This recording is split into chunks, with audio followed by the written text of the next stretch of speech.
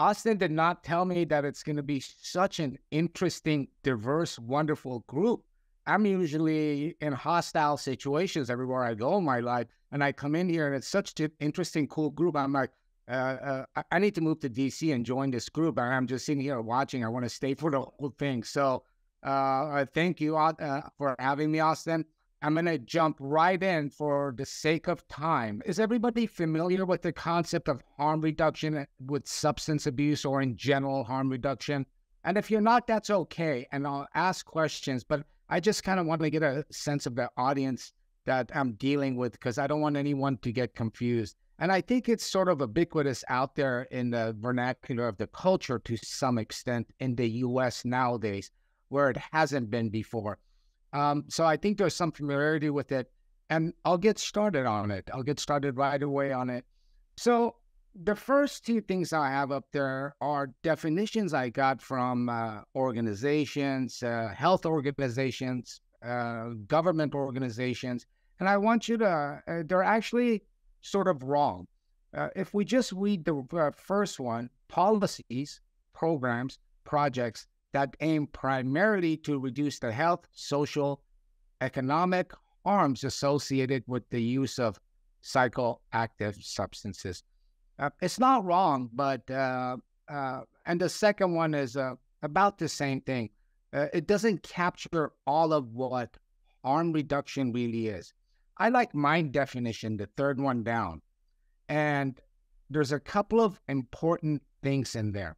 And just so if anyone's really off bearing, Narcan, they call that as sort of the epitome of harm reduction nowadays. Everyone should carry some Narcan with them just in case someone overdoses.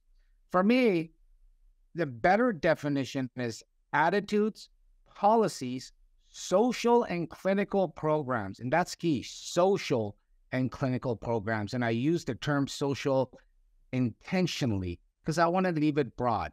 Attitudes, very broad concept.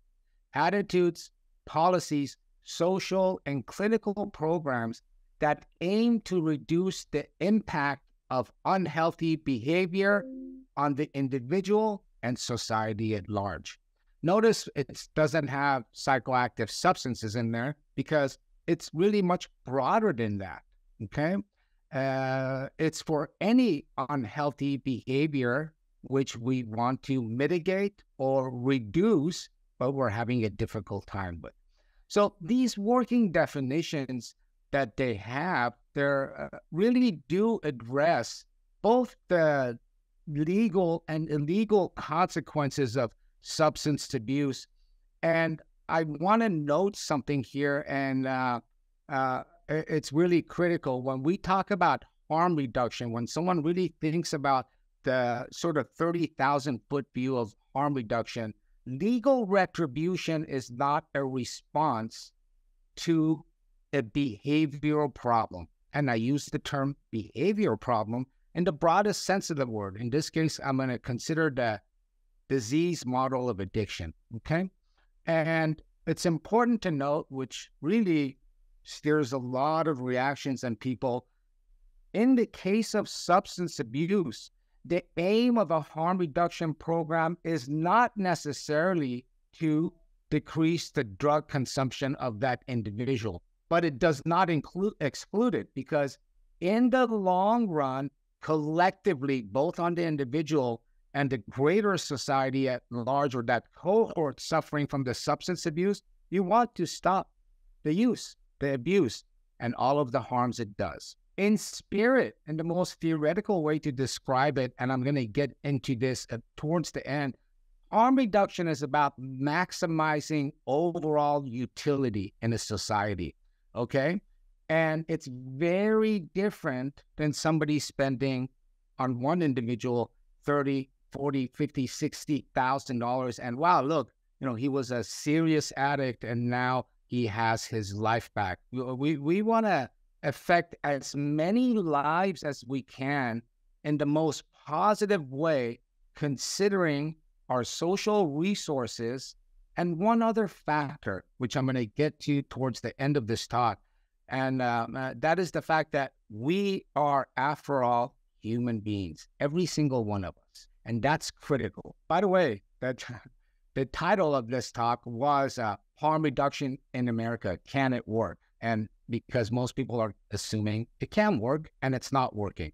So I didn't get into that, but here we are with this. Okay, a little bit of history. It's not a new concept. For most of us in this audience, except the Franz from Germany, he's way too young, but for most of us, we saw the first sort of glimpse of what harm reduction is, especially on the West Coast, to some extent in New York on the East Coast, with the spread of AIDS, HIV, and what we did with needle exchange programs. It really drastically impacted the spread of HIV and AIDS, right? Because it wasn't just through sexually transmitted, but, you're using dirty needles. That same population was very much involved in sharing needles, and we saw a large impact, okay, in the spread and sort of dissemination of an infectious disease. A lot of us, that was sort of our first exposure to it, if you will. But this stuff goes back, you can go back in ancient China. One of the cities, one of the provinces actually had a serious problem. The men would go into all year round, but especially in the winter, they would go to the local tavern and they would get heavily intoxicated, inebriated. And on the walk back to the village, there was a bank, ice, and a river. And so many of them would slip down and die or freeze to death. And it was a problem because productivity became a real problem in that province. And so they tried many ways to stop the drinking. They couldn't do it. And so they built a barrier where these guys were walking along the bank of the river, and so they couldn't slip and fall down. That is a beautiful example of harm reduction. They got to go home, they got to sober up, they hit the fields the next day, and they were there for their families.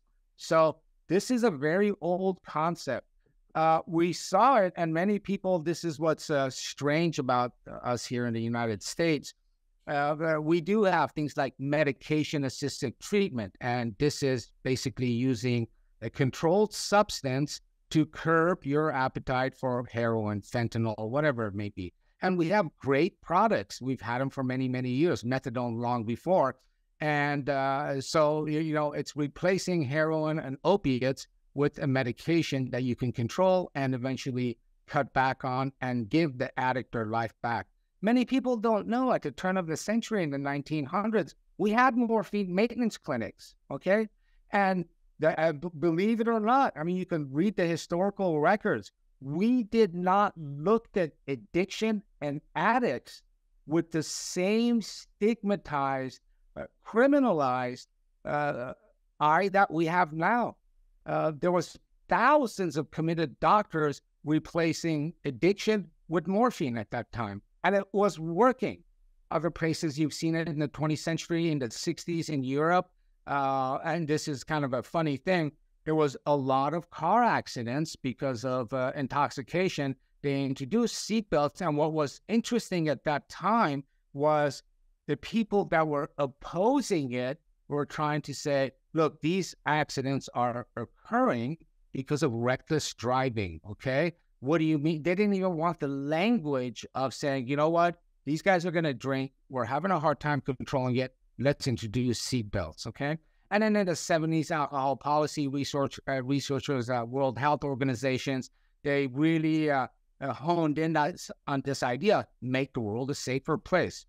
And as we discussed, response to the AIDS crisis was what we saw here in the late 80s, early 90s. Okay, so it's been around and it's been proven in multiple countries over time with good evidence-based medicine and research that it works at many levels. Some of the misconceptions that we have here, misconceptions that we have here, harm reduction and abstinence are mutually exclusive. And so if you institute harm reduction methods, you're not going to get somebody sober or get them off of that drug, okay? False. Absolutely not exclusive. And I can answer you if you have any questions about, well, how's that the case? Uh, harm reduction rejects the role of law enforcement. Wrong.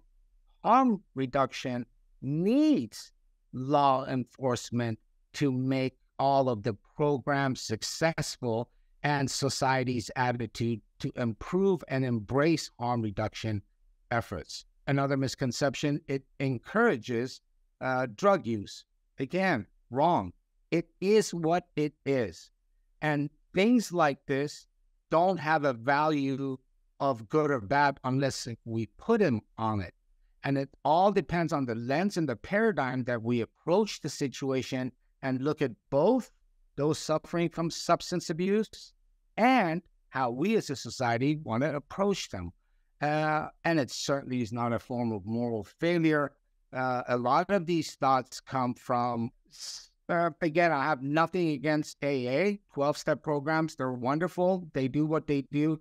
But certainly, as in every other area, a lot of the 12-step philosophies have been sort of perverted as they have come up through the years by individuals and people that think they may be doing right, and they're not doing right. It is not a moral failure. It is something that fits into the disease model, both at a public health level and at a clinical engagement level. And you can utilize these sort of technologies, if you will, the tools of harm reduction to get individuals healthy with a wide impact on society for very cheap. I can say I don't know a single country that has ever started a harm reduction program and has reversed it or didn't see the effects in a positive way, except us here in the United States. Well, I already discussed some of these. Harm reduction includes education, needle exchange, drug treatment programs, and very importantly, community development support network for the drug users. That's the hardest part. And that's where I'm going to point out that we may be failing. And again, methadone clinics, buprenorphine, which I consider the new methadone, these are really sort of should be landmark and stable components of a true harm reduction program within a social framework, okay? The key here, and again, I'll come back to this, these programs at every level, the only way they're going to work is community and society's acceptance and involvement, okay? It's not going to work without those. And I'm going to come back to this towards the end, and I'm watching my time, Austin, and sort of really hone in on that and stress that point, okay? And these programs, they have to be very flexible. It has to have a low threshold, low intensity to high threshold, high intensity, and multiple points of entry. And what do I mean by that, Dan? They have to be flexible. If you take, I always used to, in the years past, I used to use this example.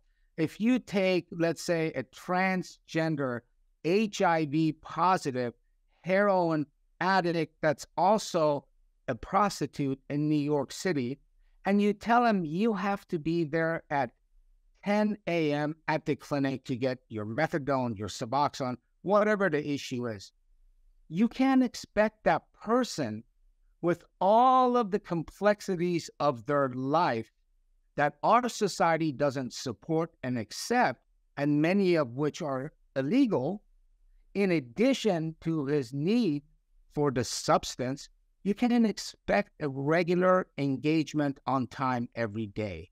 And when that happens, you have to allow and be forgiving and non-judgmental and not lose the patient. I point this out because this kind of attitude, whether it's at the individual level or the system, the institutions, and society at large, is the only way we're going to get a handle on substance abuse in the United States. And what I'm describing there is at the clinic level. And we can't even get that. Just some examples of what needle exchange really is, what harm reduction really is, the many forms it can take.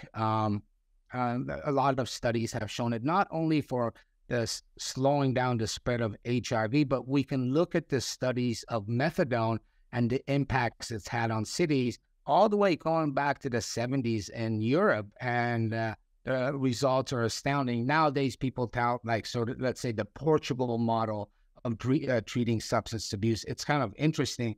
I don't remember the number, but in the 90s, their overdose deaths were in the thousands, with thousands incarcerated. And a few years ago, I looked at their overdose death, and for that year, it was like 3. And that is a very nice implementation at every level of society for harm reduction. And you can see, and it's important to really consider the economic benefits of these things. Unfortunately, resource utilization, we have an issue with nowadays. Let's look at a little bit at the history of substance abuse, at least from the 20th century on in the U.S., and how it evolved. Why are these people stigmatized? Why are they? Why is there such an engagement and enmeshment with law enforcement and the legal system? And if you look back, it really had quite a bit to do with the Harrison Drug Act of 1914 and the seeds of the Drug Enforcement Agency by Harry Anslinger or some. I think that was the first sort of the head honcho of this stuff. But it really goes back to the 20s and the 30s. Initially, the addict had full access to doctors. And as I said, a lot of morphine clinics were ran for these folks. And they went about their lives. They truly maintained their jobs. They maintained their family relationships. You could not tell. And over time, there was quite a bit of success in getting them off the drug. But nevertheless, they maintained their health at the individual level, at their immediate social level, and obviously greater society at large. But once the Harrison Drug Act came in and a lot of enforcement started to occur, and you started to see this in the 20s and 30s, I always like to refer to Billie Holiday. If anyone's ever really interested in the impact of the DEA coming in and changing our public attitude towards addiction, and how in many ways it became a race war, a class war, it would be interesting to take a look at Billie Holiday's life.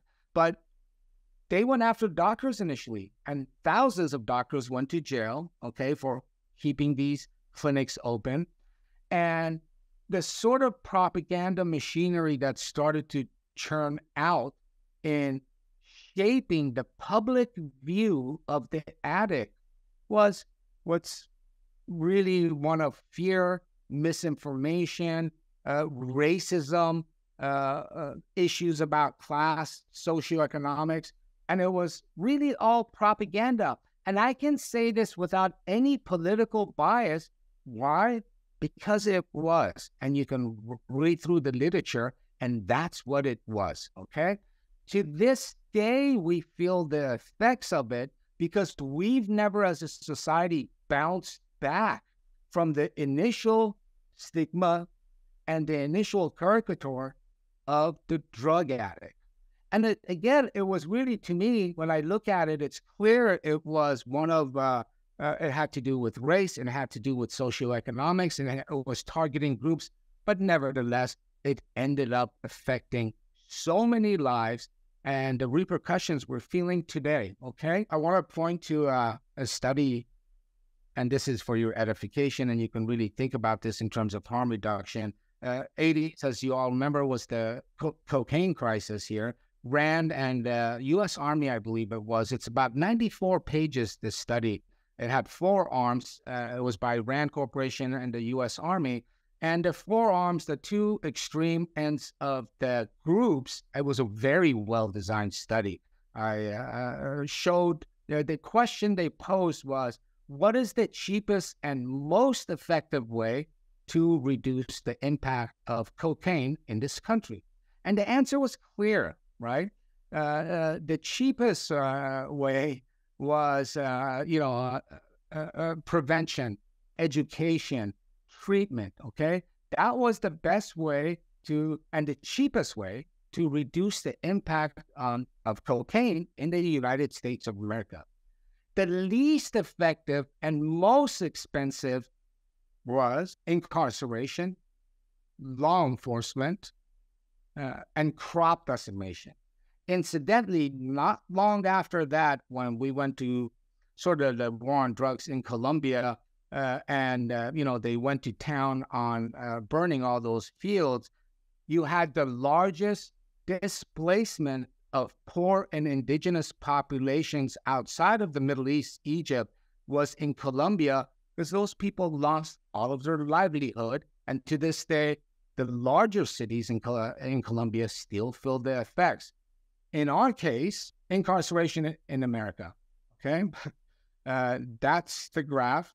That's how it went up. And if you look at it, it really, it's a history of prohibition, class wars, and really war on drugs is what it's called, but it's a slogan, okay? So I've given you a little bit of what harm reduction is in a practical way. I've given you a little bit of the history, and I can now want to give you the real meat of what harm reduction is, okay? The philosophical approach, whatever you're doing in healthcare, whatever you're doing in mental health, everything should be harm reduction, because here's what it is. It's respecting the autonomy, the choice, and the freedom of the individual in how they live, and coming up with practical solutions to minimize the impact of what is going on and what we think is free will. And it could be argued autonomy, okay? You have individualism, humane approach. And through that, and here's another one, keeping them accountable without terminating or judging them and meeting them where at.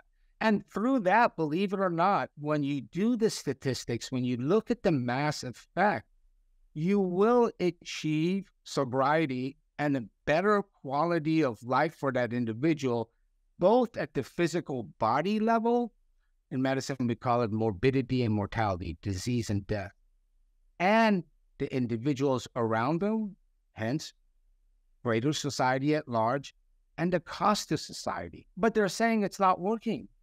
And you will see little pockets of harm reduction in the U.S., needle exchange programs in some cities. All the workers in the field of substance abuse talk about harm reduction. And I was sort of taken back. I live in Orange County, Southern California. I am from the Bay Area and San Francisco, and I embrace our sort of sense of social justice and equality. That's what I grew up in. That's what I came up in. I went to Berkeley. I believe in those things, and I think they work. And I was shocked recently. The mayor of San Francisco was declaring harm reduction is not working. And she actually, I was shocked, advocated harsher prosecution and enforcement policies. Meanwhile, the DA was saying, no, we're not going to do that.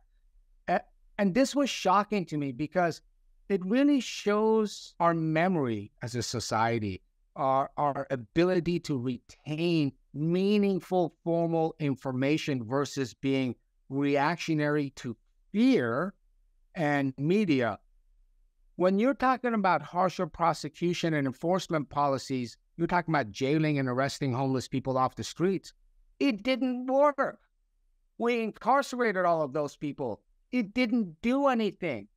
The only thing it did is we have a culture of, hey, it's cool to go to prison. You can't have such a large portion of your population that has had served severe time in prison, put them back out in society with any resources, and expect things to get better.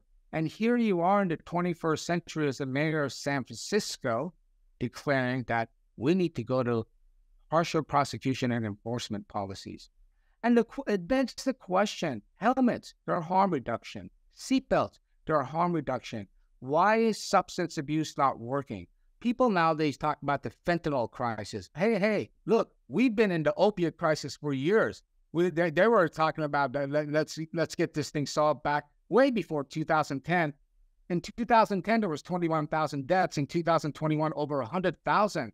What's going on to the extent that harm reduction may not be working? And I argue that the issue of having a needle exchange program, if you can, by the way, I was the first physician in the history of Orange County to sponsor and run a needle exchange program.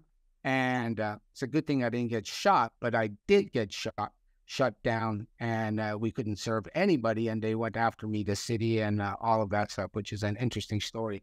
But why are these things not working? And I argue because it would be something like this. Imagine if you have a whole bunch of Indy Formula cars, and these are the countries, let's say in Europe. And I'm not saying Europe is better or not, but I'm just using that. And we have this super hyper boost fuel, and someone says, look, this fuel will make you go faster and you will win the race. And they all try it and they go faster, and each one wins a race. But the fuel isn't going to work and make a junk car with crappy wheels win the race, because the problems that we have are systematic, social, and we need to change complete social attitudes and get everybody in the community and in our society engaged, involved, and truly have a humane, compassionate approach to treating these patients and applying harm reduction. I'm going to leave it at that, and I hope you got something out of it. Austin, I hope I finished in time. I always get worked up on this, and I think you said if there's any questions someone asked, they're more than welcome to. And that's it. Thank you very much for the time. Dr. B, thank you. That was a fantastic brief introduction to harm reduction. I know you can talk about that for hours at a time. So it was a wonderful overview, and for everybody that's never been to a Rotary International conference, I highly recommend that you go. And while the current priority of Rotary is to end polio and completely eradicate polio, there's been quite a lot of talks about addiction recovery and harm reduction at the RI level.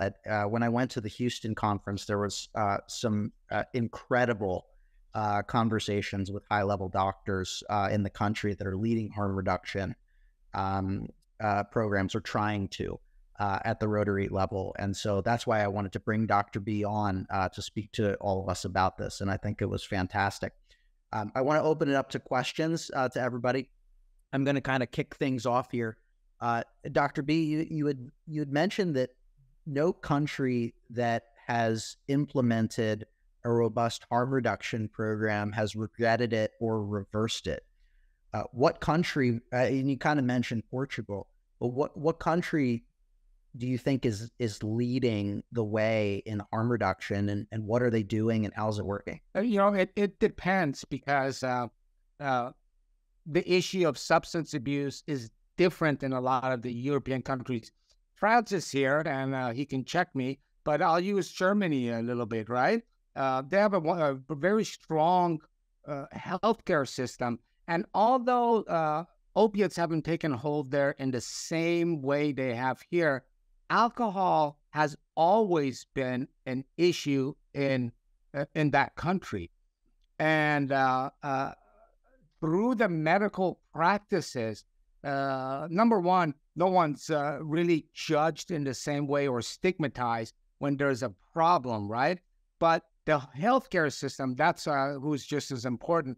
They provide many tools, resources, including education, recovery programs, and so forth, that really embrace, and in fact, in some ways, Germany itself, even though I'm only talking about alcohol, is quite a leader in harm reduction when you look at the details, nooks and crannies. Portugal, obviously, right? Their approach is you don't go to court, and you don't. In fact, my own personal views, the whole legal system needs to be revamped and updated here in the U.S. But then when you go for a substance issue, and unless if it's major trafficking, right, the case is reviewed by a team and a council of the therapists, social workers, doctors, housing folks. And you see some of this in Spain and a few other countries as well. And you've never really seen it reversed anywhere. In fact, it's expanded upon.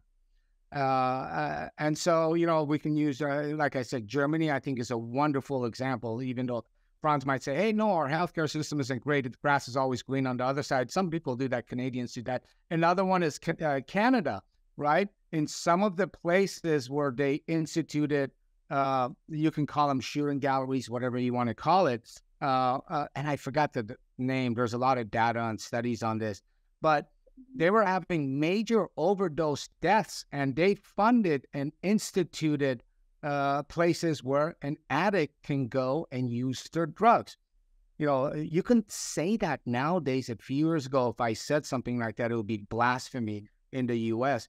But they essentially, in those areas where they instituted these, they reduced overdoses to zero.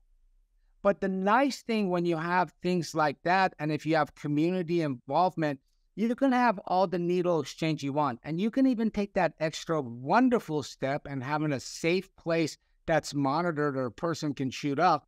But the real key is community support, involvement, and dollars going in to deal with the person's housing, to deal with the person's legal issues, to deal with the issues that come with substance abuse, mental health, anxiety, depression, personality disorders, Axis 1 disorders, schizophrenia, bipolar disorders. So all of those countries in the areas that you see this implemented, there has been an impact of reducing the harm. Thank you for that, Dr. B. For time's sake, let's do 2 more questions. Arnold came up first. Arnold, if you want to jump in.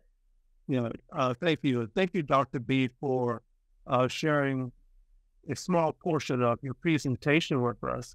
I'm formerly the co-chair of the Drug and Alcohol Outreach Committee at my church, and I've tried to be educated.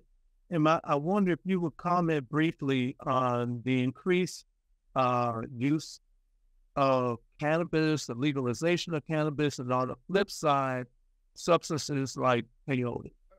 Substances like peyote, is that what you said? Yes, sir. Okay. Thank you so much for the question. And so on the cannabis, I will be brief, okay? We will again, in America, we take things and it becomes a marketing issue, and now it's a cure for everything. And that's a population, including the kratom population, that are very cultish in protecting their turf. Maybe there's a lot of money involved. Maybe the users, the ones that have been using for a long time. We will see the effects of cannabis, the commercialized cannabis, and we are seeing the effects of it in many ways. If you asked me 20 years ago about cannabis, I'd be like, we would like, and you started to come at me and criticize it, I would say, that's a political position. Cannabis has no harm, even though the stuff is 100 times stronger than the 60s.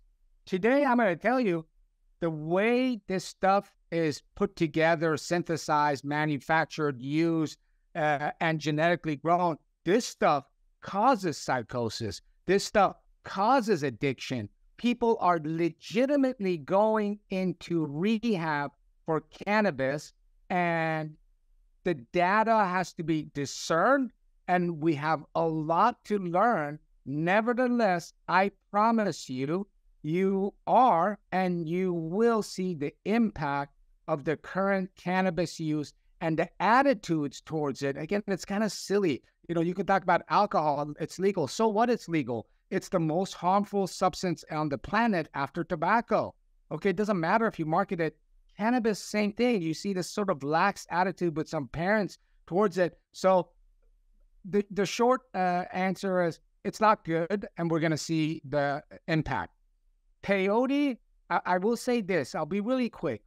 I absolutely categorically know and believe that there is extensive therapeutic potential in psychoactive drugs for treatment of many, many, many, many, many things. Nevertheless, the research has to be done. We have to get there. We have to formalize it. And it has to be disseminated, practiced, instituted in some sort of a thoughtful manner, but not put into the market of the free market economy. And that's my thoughts on peyote. Kristen, would you like to jump in? Sure. Thanks so much for your presentation, and thanks, Austin, for bringing this to us. So, the way I'm seeing it is you've got a broken healthcare system, from my opinion, in the United States, not to mention justice system, where we don't prioritize money toward what you've talked about already. And there is that deep-seated cultural attitude of bootstraps, you're a waste on society if you're not efficient and effective and productive. And so to me, when I hear the San Francisco story, it's sort of that. It's like we tried, but we didn't change our culture enough. And it kind of comes back to, we don't want to see people around us who are sad and depressed and, sick and all those things. So how do you, I think the cultural part is the much harder part. And if we don't have a healthcare system that already supports those people, we will be encountering, struggling, hurting people. And I think it's hard for us to kind of do that with our culture the way it is. So help me understand how you think culture could change when all these other systems are also not really supporting the product. 2 points out. You said healthcare system. For something to be a system, there has to be a systematic, evidence-based approach to an end goal that benefits everybody. We don't have that kind of thing in our healthcare. I refuse to call our system a system. It's grab your money for all. We don't have a healthcare system. I'm not going to blame anybody. It's top to bottom. It's insanity, okay? Outcomes are horrible for the ultra-rich and for the ultra poor for different reasons. If you're a Hispanic, African-American, very poor, or if you're ultra rich, you're screwed. Okay, you're not going to get the best care for different reasons. So let me relieve you of that tension with the healthcare system. The other part of what you said, I'm going to tell you, I never claimed to have solutions for greater society. Maybe if we, at 53, and given where my life is, at some point I stopped fighting and started to finally look at self-preservations. I looked at all my buddies and they're all rich. And I'm like, I got a small child. I got to think of myself. I carved out my own piece of reality, right? I have a medical office, which you won't find, that is categorically committed to substance abuse and anything else you fail at, mental health folks and so forth. And for some reason, it has prospered, grown. So I exercise and practice everything I preach within my small reality. And I get the outcomes I want. Greater society, I don't have an answer. Maybe we need to hurt enough. Maybe we need to hit rock bottom of this as a society to understand that, look, this is a small planet and we're sucking everything dry. At some point, we have to turn our narcissistic traits into consideration for our offsprings, right? I don't have an answer for you. I'm sorry. That's the best I can tell you. I do think that if I can get one individual to change their mind, another individual to change their mind, maybe at that grassroots social conscious level, we can start making an impact. But I don't know. I'm sorry. Thank you so much, Dr. B. As we wind down here, if anybody has any questions that you didn't have a chance to ask for time's sake, I want to respect everybody's time. Let me know, reach out to me. I'm happy to connect you with Dr. B, and I'm sure he's happy to answer any more specific questions for you that you have. I want to open up Happy Bucks here as we wind down. Happy dollars are things that we're happy for, that we want to celebrate, show our appreciation for. I'm going to start it off, and it's completely optional, of course. I'm going to start off with $15. I'm really excited for Luke to become a citizen today. So congratulations on that, Luke. That is absolutely massive. My wife had surgery today. That went very successful. She's downstairs resting. And thank you so much, Dr. B, for speaking to us and sharing wisdom. Thank you, guys. I'm sorry, Austin.